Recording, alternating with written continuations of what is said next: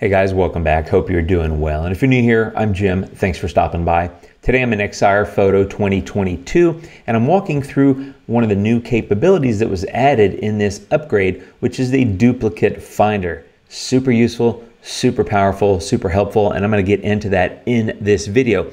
Now, first off, if you don't know about Excire Foto, it's basically an AI keywording tool that will automatically, based on using AI to examine the contents of each image, it will add keywords to those images, and honestly, it's amazingly accurate. I've used it across my entire photo library, which is like 250, 300,000 photos, and now I've got keywords across all of them, so I can more easily search, organize, catalog, things like that.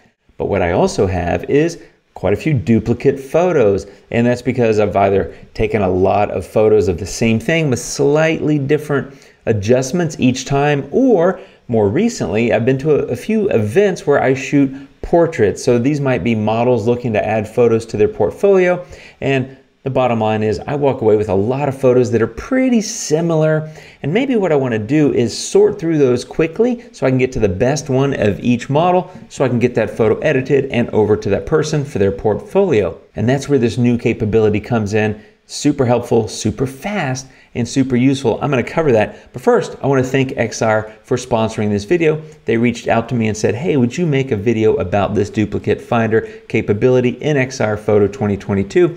That's what I'm doing here. I will note, if you already own Excire Foto and you want to upgrade to the current edition with this duplicate finder capability, it's a $29 upgrade. I'll put a link to that down below. That is an affiliate link. So this capability I think of as being incredibly useful for like wedding and portrait or event photographers, which is kind of what I'm covering here. I will call this an event, and it's a portrait event specifically, definitely not a wedding. But the point is, in those situations, you're probably going to take shot after shot after shot, slightly different, but really incredibly similar photos, and you're looking for the best ones.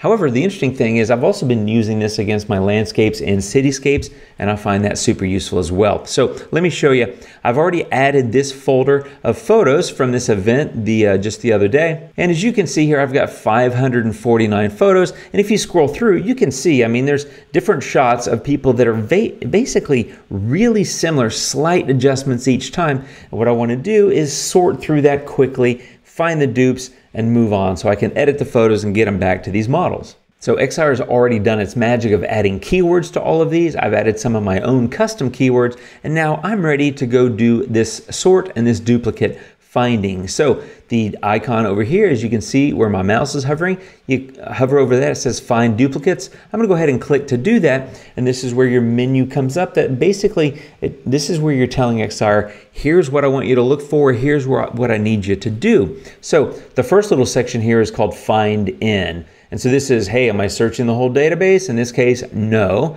I'm selecting the current view, which is this is the folder that I'm in. You can also come in and do specific folders to include in the search if you'd like to, but I'm going to go with current view. Now there's also duplicate types. There's the exact duplicate, which literally means exact. That's going to take longer, and it's going to probably return fewer results because it's literally has to be an exact copy of the photo. I primarily am using near duplicate. As you can see here, there's a threshold that they call the Similarity Threshold, which it makes sense. It's like, how accurate or how similar do you want this search to be in terms of the results that it returns? You can go all the way from the left, being very strict, which is going to be closer to exact duplicates, but not exact, to strict, to medium. I tend to do medium most of the time, but sometimes maybe I want to do a little bit looser definition of how similar I want these to be, and very loose, right? So I'm going to go with loose in this case. Now here's where I use it on landscape photos, and that is sequences or bursts, where you can actually pick the maximum time between photos. Maybe you shot a time-lapse sequence, maybe you shot HDR brackets, which I've shot a lot of, and you want to sort through and find maybe just the best one, or maybe one in particular that you think looks great that you can go edit, and I'll show you an example of that in a moment. I'm going to stick with near duplicates and a loose similarity threshold. But then also down below, you've got some filters. And these filters, as you can see, you can exclude specific folders or collections. you can exclude specific file formats. So maybe you shoot with RAW and JPEG pairs. You could come in here and exclude the JPEGs, for example, just to find the RAWs, because maybe that's all that you want to edit. Or maybe you shot with two different cameras, therefore different RAW formats. Maybe you had a Nikon around your neck and a Fuji. I don't know, I'm just making this up. But they have different RAW file formats. You could come in here and say, hey, I don't want the Nikons because I'm primarily a Fuji shooter, for example. And you could say exclude the NEF, which is the RAW file format for Nikons. I'm not going to do that, and I shoot Sony anyway. But that's an example of how you can refine the search. So I've got this similarity threshold set on loose, near duplicates, current view, which is the folder I'm in. I'm going to start search, and it's 549 photos. Didn't really take that long, as you can see. Now, once this comes up, you can either click to show the duplicates, which I'll do in a second, or you can open the flagging assistant. I'll go ahead and open the flagging assistant, and you can see this basically gives you some options for how to flag your photos. There's a preset option up here, so you could say, I want to reject everything except for the RAWs, or maybe I want to accept all RAW JPEG pairs. You can see you can basically refine how you flag photos, which is a nice addition to this product.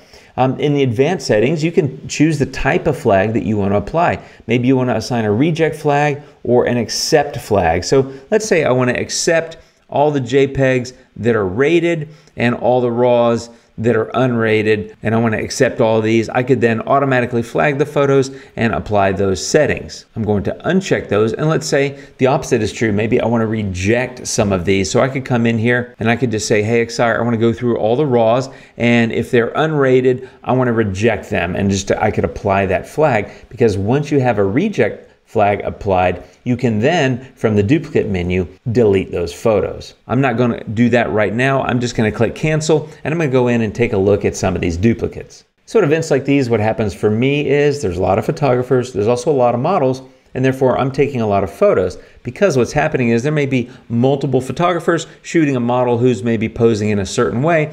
Each of us may be calling out instructions, hey, move your hand like this, tilt your head, do something like that, maybe shift your shoulders, those kind of things. And so what happens is I end up taking a whole lot of photos that are really similar. Excire has helped me find those quickly, because what I want to do is sort through and say, I want to get rid of the ones that I don't really need and that I know I'm not going to edit. So as I scroll through here, you can see that there's a lot of similarities in these photos because they're only very slightly different. We were up on a rooftop, had actually a beautiful sunset. I was taking some photos of that as well. So for each photo, you can see there's also a menu here that you can click on to open up, and you can apply a star rating, a color label, or mark it as accept or reject. Many of these I've actually already accepted. Let's say for this photo, I've decided that one's not really very good. It's an accept rating. I'm going to go ahead and mark that as reject instead. And you can see that now, if I click off it, the photo is basically kind of hazy or faded. So visually, you get a cue as to whether it's an accept or a reject. And now that I've got that marked as a reject, I can come up here to the delete button, and it will allow me to delete that photo. One photo will be removed, but notice you're either removing it from Excire Foto or deleting from your device. Note that it also says if you're deleting a photo from the device,